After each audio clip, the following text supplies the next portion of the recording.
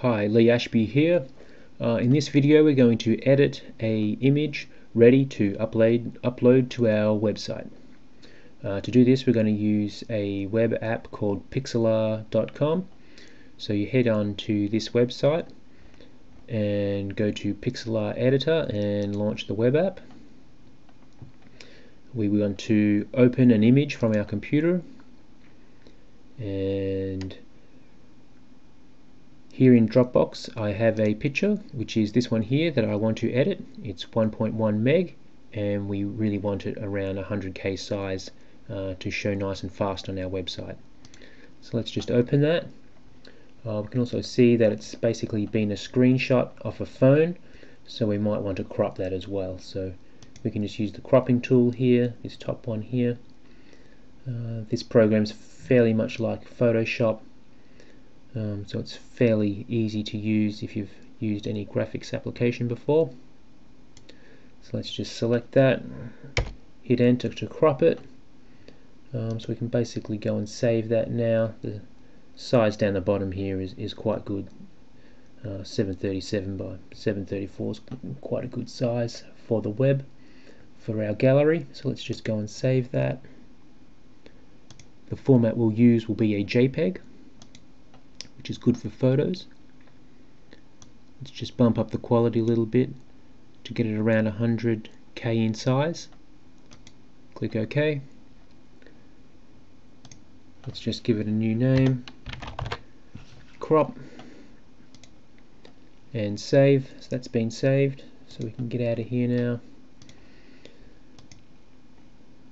Let's just get out of there.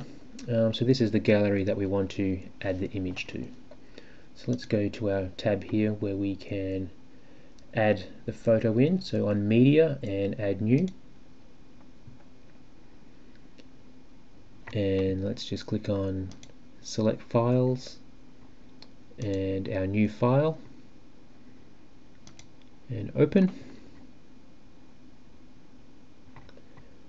Now let's go to our library to see that picture, and let's get the ID. So again, you just hover over it and you can see the ID down the bottom there is 220.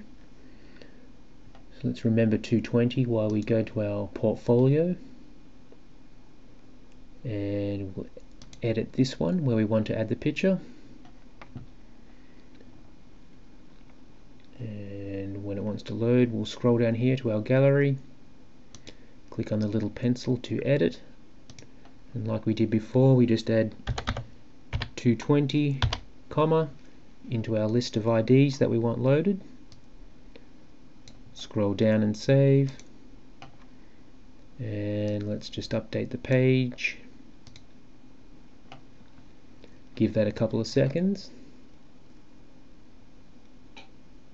Now we'll go back to our front end here of the gallery and let's just refresh that. And boom, there's our new picture straight in. So there we go, nice web-sized picture loaded in. If we click on it, it comes up, looks nice and sharp, and the other images load as well.